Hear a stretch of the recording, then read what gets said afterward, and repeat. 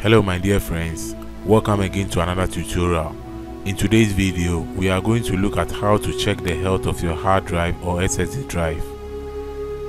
I'll leave the software link in the description below for downloading, or you can follow my googling step to download it yourself.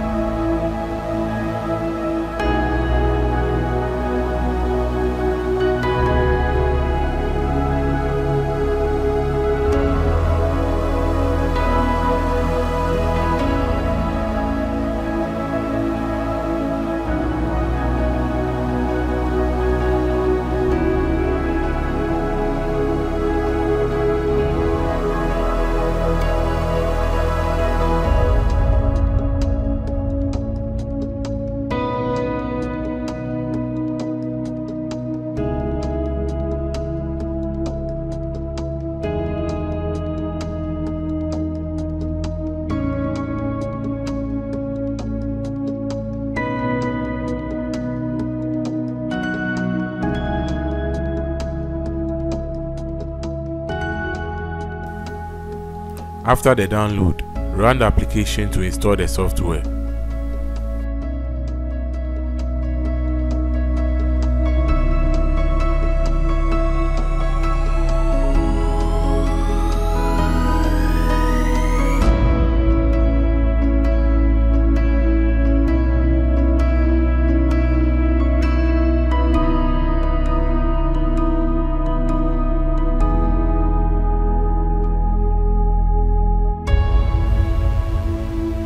After installation, the software automatically starts up, or you can run it from the desktop.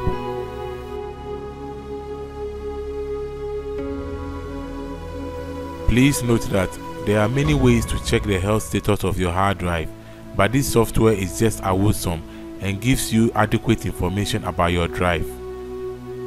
If your hard drive health is 100%, then it is in a perfect condition.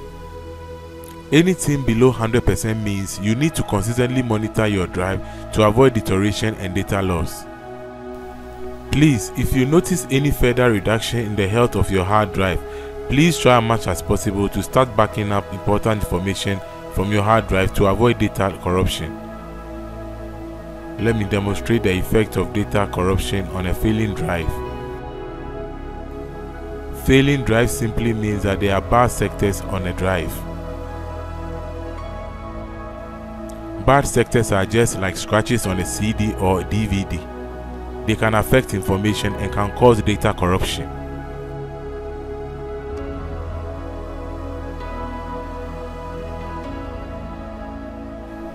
This is a failing drive of about 1 terabyte. You can see the health status of this drive has dropped to about 9%. Some of the video files on this drive are corrupted and unable to show the video. This is the effect of a corrupted video file caused by bad sectors. Let me play the file and let's see what happens. As you can see, the video file is not playing. The other effect can also be the file might play for some time then stops. There are some tools that can be used to repair some of the bad sectors. I'll make a complete video on that to find some ways around. This is the software I've been using for about 15 years now. It helps in giving daily information automatically when the computer boots to the desktop. It also prompts the user if the health of the drive starts dropping so that the necessary actions can be taken to copy information to avoid data corruption. The other benefit is also when buying a used drive. It gives you the health status of the drive and the option whether to buy the used drive or not. This is the software I use in testing any condition of any hard drive or SSD drive. I hope this video was helpful. Now you know the software to use to determine the health condition of your hard drive or SSD drive. Thank you so much for watching, and I'll see you again in another video.